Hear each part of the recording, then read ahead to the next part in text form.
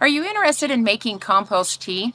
How about increasing your vegetable yields while improving the overall health of your plants and disease resistance? In this video, I'll be showing you how I make a simple compost tea, but yet it's very effective, and how I've been using it in my garden for years. This video is chock full of information about compost tea. You don't want to miss it.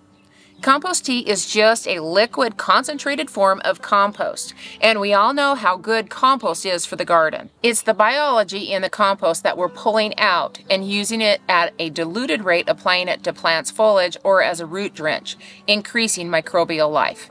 I'll be doing an aerated tea in this video.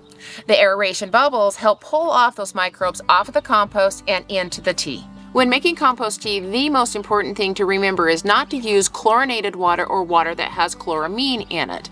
Well water or rainwater are going to be your best options. Chlorine and chloramine are meant to kill off bacteria, and we want to grow that good bacteria and fungi, so that water needs to be neutralized. You can use a powdered citric acid to neutralize that chlorine and chloramine. You'll want to use about 1/2 teaspoon per 5 gallons of water. Then you want it to aerate for about 10 minutes. Then you should be good to go. Most of the time I use our irrigation water, which comes from the Virgin River, but sometimes it's super muddy and I have to use that tap water. And one of the things that I found that works really good is using humic acid to neutralize that chlorine and chloramine. Humic acid ties up the chlorine and chloramine ions. Plus, humic acid provides some food for microorganisms, particularly the fungi. Humic acid helps the plants uptake nutrients, so it just makes sense to use humic acid to neutralize that chlorine and chloramine. You'll need a tea bag. You can make one or even buy a paint screen bag that's meant to fit over a 5-gallon bucket at your hardware store. For water that is chlorinated, add 1/2 cup of humic acid straight into the compost bag. Run the water over the humic acid and let it sit for 10 minutes with the pump running, and then it should be good. I wasn't sure that this was going to work when I first did this, so I used a chlorine test strip to see if I had any chlorine in it. And sure enough, we were negative, 0 chlorine. I use a 5-gallon bucket to brew my tea in, and that gives me enough to feed this 3,000 square foot garden. I'll be feeding the tea. This will help multiply those microorganisms for when we spray them out on our garden. Liquid fish hydrolyzed, a liquid kelp, and the humic acids that we're going to use to neutralize our water with are all great foods for the fungi that's going to be in our tea. Generally, there's enough bacteria in the compost that we don't need to feed it, and more on that in just a minute. Here's a fun little tidbit. Soils that are more acidic, low on the pH scale, will be more fungal dominated, and soils that are more alkali, higher on the pH scale, are generally more bacteria dominated. When I first started my garden here, it had a fairly high pH of an 8.2. That's high enough that some vegetables don't grow well. Over the years of adding compost and applying compost tea that is more fungal driven, my pH now is pretty much neutral. Teas that are fed foods to feed the fungi are going to be a more fungi type of a tea. If you have acidic soil, your soil would more than likely benefit from a tea that was made more bacteria dominant. If you want to make a more bacteria-driven tea, then you'll want to feed it some sugar, and the best choice for that is just a blackstrap molasses.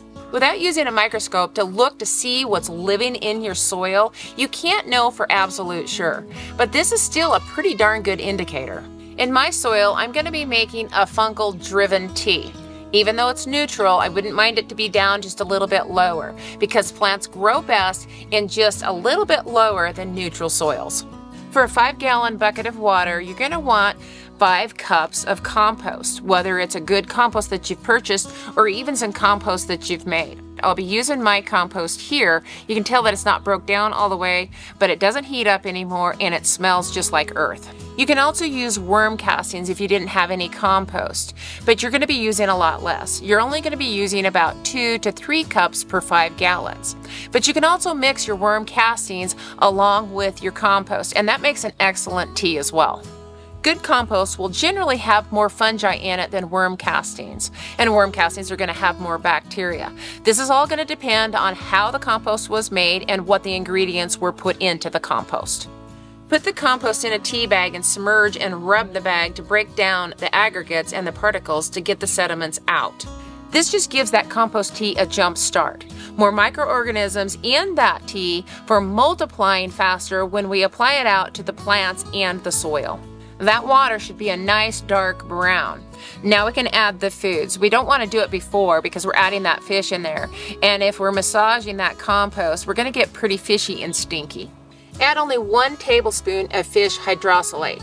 Fish hydrosolate is different than fish emulsion. Fish emulsion has been stripped of all of its oils, and fish hydrolysate still has all of its oils in it and all of those amino acids. So just know that they are different.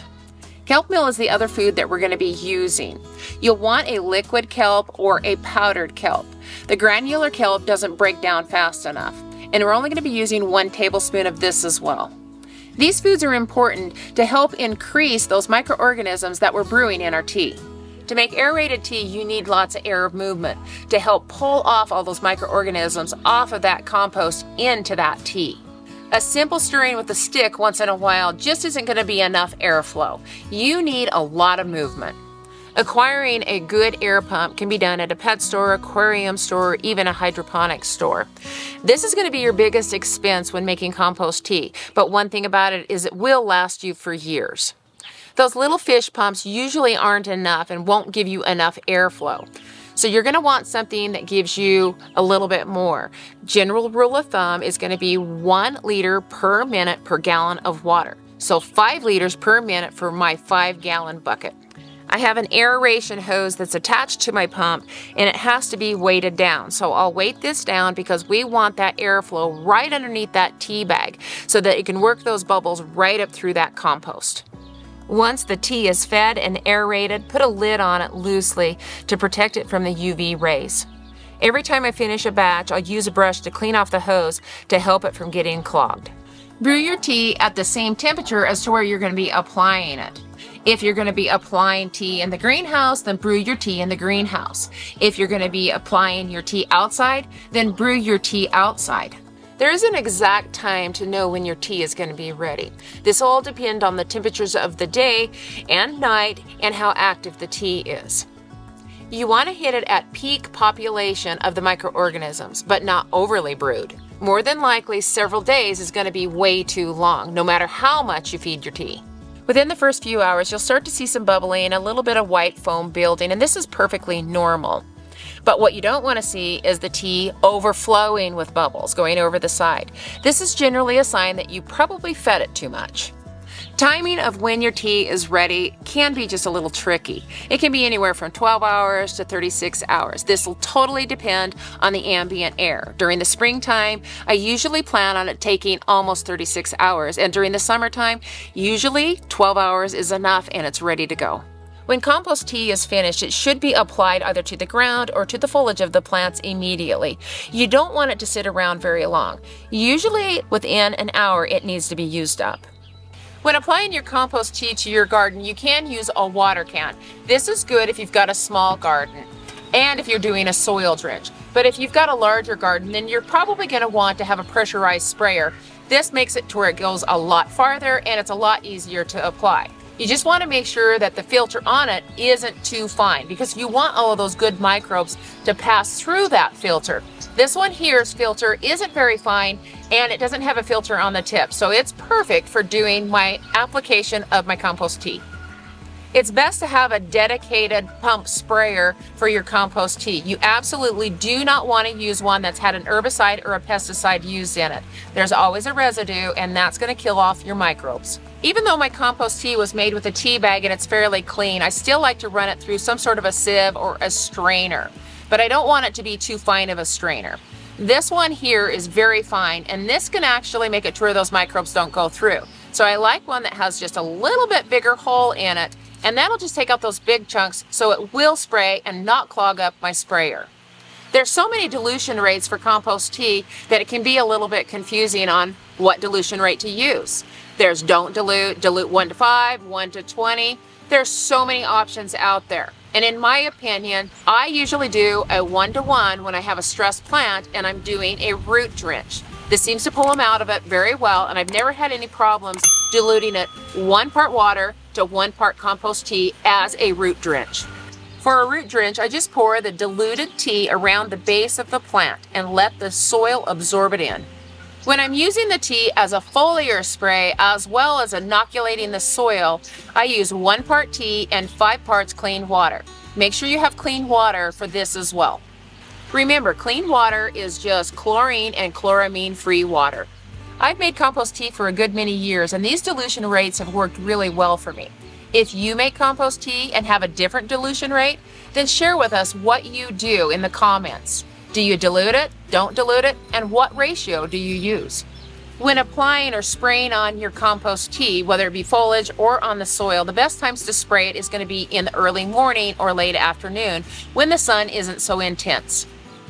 Where I've seen the biggest results when using compost tea is when a plant is stressed. It seems to pull it out really well. But the other thing is I really love it on my tomatoes and especially my strawberry plants. Compost tea can be sprayed as much as once a week, but I rarely have the time to do this, so I do strive to have at least 1 monthly application. Yes, making compost tea does take a little bit of time, but I thoroughly enjoy doing it because I know this has been a big benefit and a help to my plants and my garden soil.